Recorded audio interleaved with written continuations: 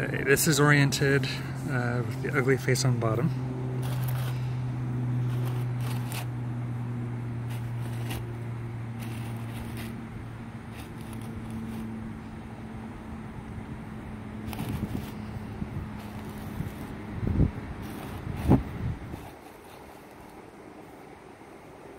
And then this face I think is actually quite beautiful. It will be, especially once it's polished up.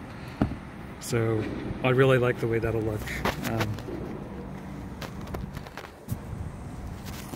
How flat do you need this? Because I'll have to do a cut in the saw, which my original quote did not take into account. Probably be, I don't know, I'll figure that out if I have to. But yeah, so it'd be 1 or 2 cuts, top and bottom. And then what I was asking about also, this is kind of just matrix, but it's very thin. I could do a cut with the saw like that, which would leave pretty much discutted pattern on the other side.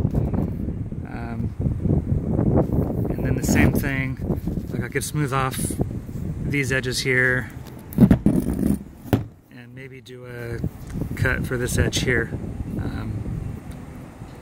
This one I'm not sure would be worth the effort and cost. But yeah. Oh, if I do cut it to be perfectly flat and level, this ugly face may turn into not so ugly, because I'll get rid of a good part of this with the saw cut.